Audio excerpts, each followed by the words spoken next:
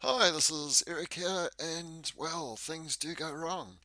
Here we've got a couple, and the camera focused on the background rather than on their faces in the foreground. So, what we're going to do is we're going to change the depth of field around the opposite way around so that their faces are in focus and that the background is out of focus.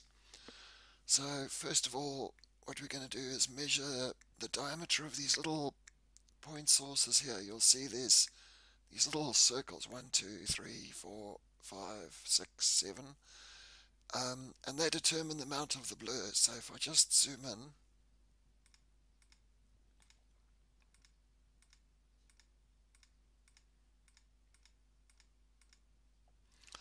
okay, so let's measure the diameter of the circle, and I'm going to go around the outside just because it's a bit easier.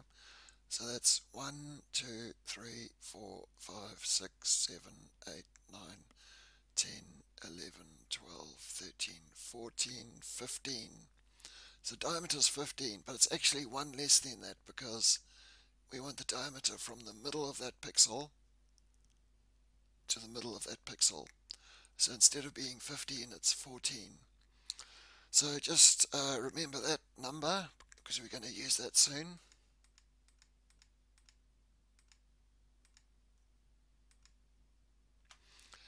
And before we focus it, I'm just going to make a, I'm going to duplicate the layer. Sorry, wrong one.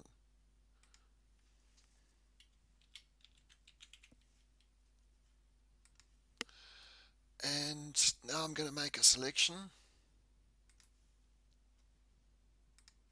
And I'm going to do it quite quickly. In reality, probably do it a bit slower than this.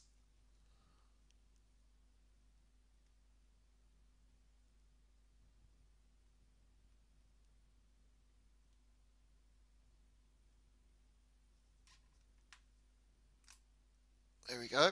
So we've selected the couple, and now we're going to select Focus Magic.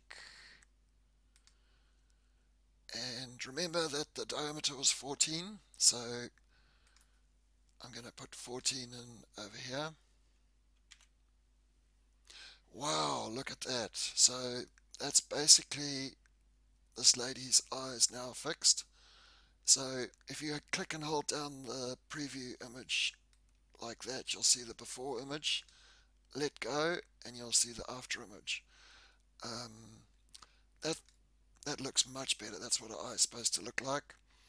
And if we click on her earring, that looks much better. So if you click on that's before and that's after, much better. So now I'm going to focus the whole image by clicking OK. And there you go. So that looks pretty good. And now we're going to blur the background, and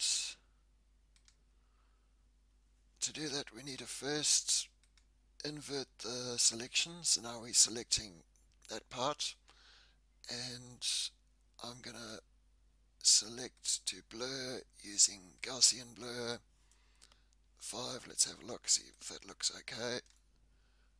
Yep, that looks fine for Gaussian blur, so blur it and remove the selection, and look at that. Now I'm going to just show you the before and after for the whole image by turning this on and off, this layer. So that's after, that's before and after, before and after. And that's a huge improvement. So anyway, that's how to change the depth of field of an image, and I hope you have fun with your own images, and see you later. Cheers.